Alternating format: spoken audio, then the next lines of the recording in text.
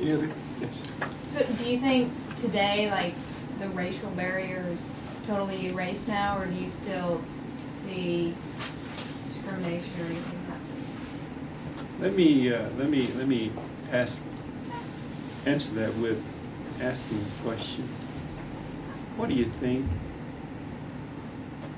Share with me. What do you think really creates a chasm? What's the gap? What causes that difference? What do you think? I ask a question. How many of you have or know well others of the minority race?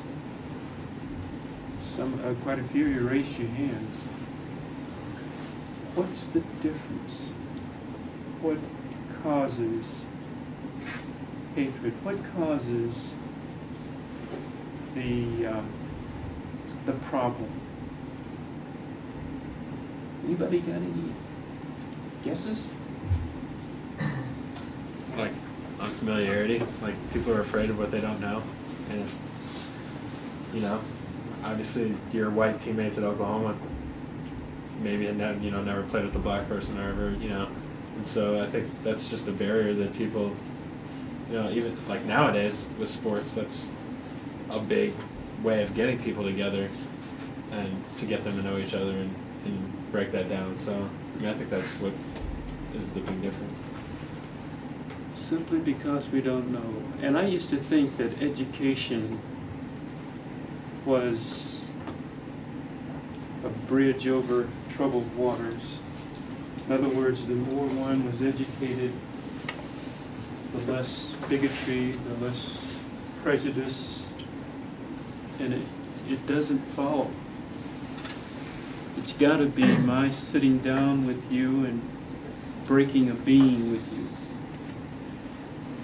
having something to eat while we talk about things that are on our hearts, things that we share commonality.